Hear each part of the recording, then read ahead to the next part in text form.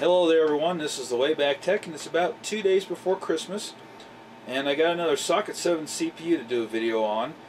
I don't know if it really deserves its own video, but we'll do one on it. In the Socket 7 face-off video, in the description I made mention that I wasn't interested in the Winchip, and that's why I didn't test it, because I never bought one.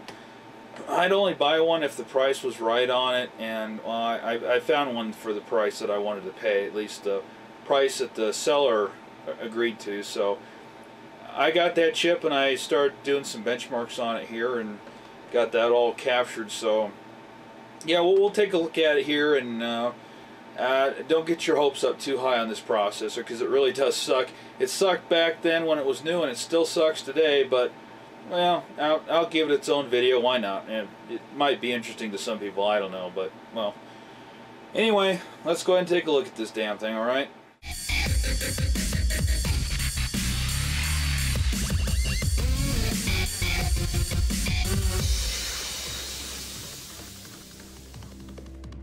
well, here it is, the IDT Winchip C6. This was made by a division of IDT called Centaur, and I don't really have any idea why they called it that, but yeah. This chip is actually not really all that remarkable. IDT sold these chips as kind of a very low-end, entry-level, budget-oriented computer system, kind of a processor that these things went into. There were two wars that were being fought back in the 90s, the late 90s anyway. One was 3D gaming, and the other was low-cost processors. And I guess IDT felt that this was a market that they wanted to enter into. It's stable. It seems to work pretty good. This is probably one of the highest rated voltages for a Socket 7 processor that I've ever seen. Given the fact that this is an MMX chip and it's towards the latter end of the Socket 7 era, a 3.52 volt core, that's quite a bit of voltage for a Socket 7 CPU by this time, when most chips, even the Cyrix chips, were running 2.8, 2.9 volts. The AMD K6 chip, the 233, was rated for 3.2 volts, but I think all AMD did on that chip was overclock a K6 200 and bump up the voltage a little bit on that chip, honestly. So 3.52, you didn't really see that except in the earlier Pentium processors. I'm actually running this chip at 2.9 volts and it seems to be handling that just fine. I haven't had any weird crashes or anything like that. I don't know if the seller was entirely honest, because even though the seller did list this chip as for gold recovery, and the picture clearly showed some of the bent pins, it was not, I couldn't tell in the picture, and he didn't list it, that 3 of the pins were completely sheared off of this processor. So I had to replace the pins with some wire that I twisted together there and soldered on and trimmed them down. So it works. I don't know about that. It doesn't seem very honest to me, but yeah, I guess you could go either way on that one. So to keep this an even comparison with the previous Socket 7 face-off, using the same motherboard, same video card, everything's the same here. 100 megahertz bus with a 2x multiplier for a 200 megahertz clock speed. And I'm going to be comparing this with the Cyrix processor because, well, let's face it, it's not going to compete with an AMD K6, and it certainly is not going to compete with a Pentium. So yeah, we'll just look at the next low-end one up from the IDT Winchip, and we'll compare it to that one. As far as the footage from the Cyrix processor, this is all the same footage that I used in the Socket 7 face-off, because there's really no reason to rerun those benchmarks. Just need to run benchmarks for the IDT Winchip. So here we go, folks. Let's take a look at Superscape here. Yeah, it's not even competitive with the Cyrix chip, although the Cyrix chip does do impressively well on this benchmark for whatever reason. So we'll move on from that one. Actually, this chip is closer to the Intel Pentium chip as far as Superscape is concerned, but in PC player benchmark, we can see that this chip's only scoring a 41.8, making it definitely by far the slowest chip that I've tested in the Socket 7 platform on this benchmark. Slower than even the Pentium 200 MMX chip, which only scored 59.9 or 8 or something like that. So it's not looking good for this IDT Winchip at all on this benchmark. Things get a little bit worse for the IDT chip when we're looking at Doom here. Doom is playing good, but as you're going to see in a minute here, the score is absolutely horrendous for a Socket 7 processor, 200 megahertz. 1201 real ticks. That is about 400 real ticks slower than the Pentium 200 was. And I think that was around 800 something or another. So and the Cyrix processor and the other ones, they were around 700 to 800. So padding its way through Quake here. It doesn't look too bad, but the actual final score is going to be horrendous actually. You can see the Cyrix processor is easily overtaking this chip by a large margin there. 27.5 frames per second is all this processor can manage in Quake. Surprisingly, as you'll see in a minute, we're going to be taking a look at the Microscope benchmarks, and you'll see that the floating point unit's actually not that bad compared to the Cyrix and the AMD chips. Remember, on the Cyrix and AMD chips, the floating point unit was virtually identical in speed with only about 1,000 or so, maybe not even that, separating the two. So I'm not entirely certain what the Pentium instruction set's like on this processor, so I think it's probably, if it has any at all, it's probably not very good. Although applications do seem to recognize this chip as a Pentium, so at least it has some kind of a Pentium instruction set to it. You can see that the instructions per second here on the CPU and the numeric processing unit, 101,000 instructions per second. That's not terribly bad, but that's actually pretty low for a Socket 7 chip compared to the AMD and the Cyrix and the Intel offerings at 200 megahertz. 67,000 roughly is what the floating point unit is doing. That's not actually too bad.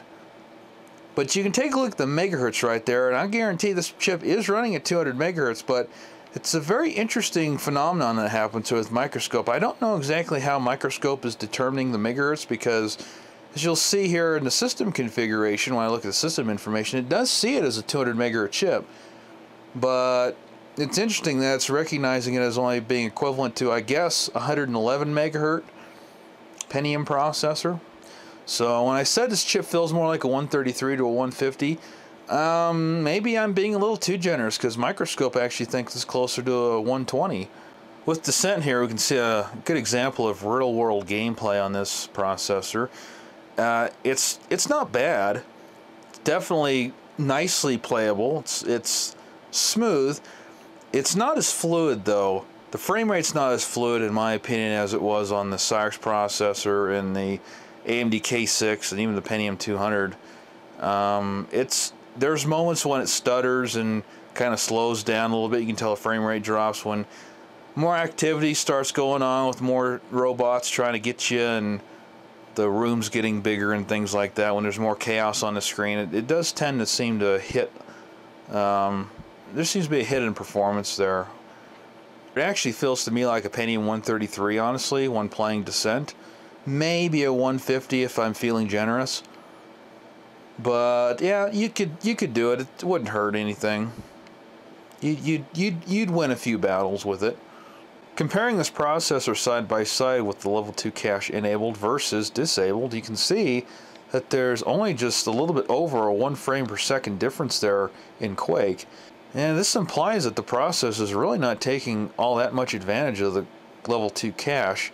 And maybe this processor was really intended to be optimal for motherboards that didn't come with level 2 cache.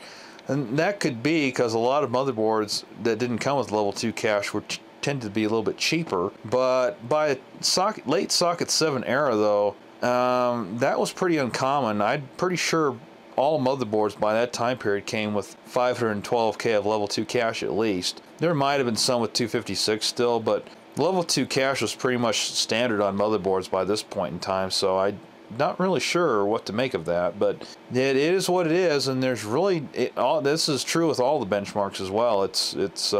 Yeah, there doesn't seem to really be taking much advantage of this level 2 cache, and I really don't know why actually, but yeah, that was an interesting thing, I thought anyway. Well, to summarize, this processor sucks about as much as I thought it was going to suck.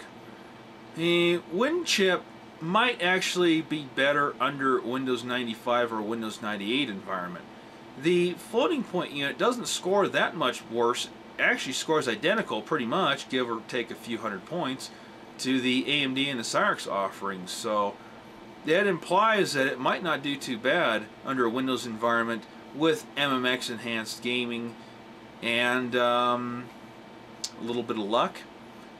it might not do too bad. The integer performance, I think, is hurting it in the DOS area, though.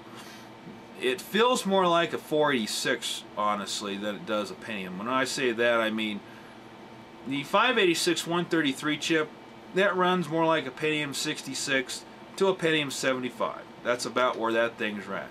You get that sucker cranking at 200 megahertz or nearly 200 megahertz, it feels more like a Pentium 90, 100, maybe 120 if you're really, really lucky.